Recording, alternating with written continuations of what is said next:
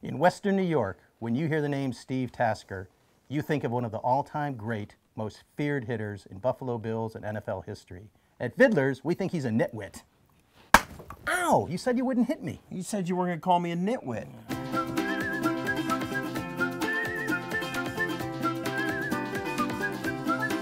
Welcome to another episode of Vidler's TV.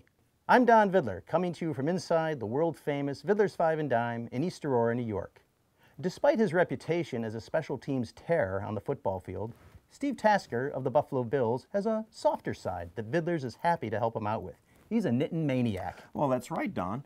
And as much as I liked flying down the field and laying a crisp, clean tackle on an unsuspecting opponent, I also enjoy the satisfaction of a crisp seam and a clean row of stitches on a knitted hat or sweater.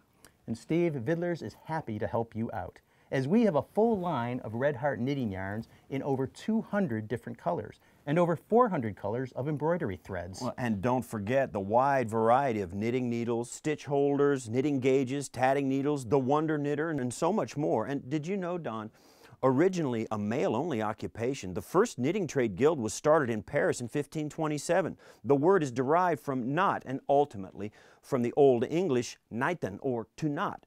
And don't get me started on weft and warp versus circular knits, cables and lace, right and left pleated stitches, and... Okay, Steve, that's great. But I thought you'd tell me a little bit more about cover two, zone blitzes, hot reads. Like Coach Levy always said, stick to your knitting, Don. Stick to your knitting. Ow. Find this and 74,999 other useful items at Vidler's, the largest five and dime store in the world, located in East Aurora, New York. You'll run out of time before you run out of store. Don't forget to subscribe to our channel, invite your friends to watch, and tell us which products you'd like to see reviewed in future episodes. Thanks for watching, and see you next week.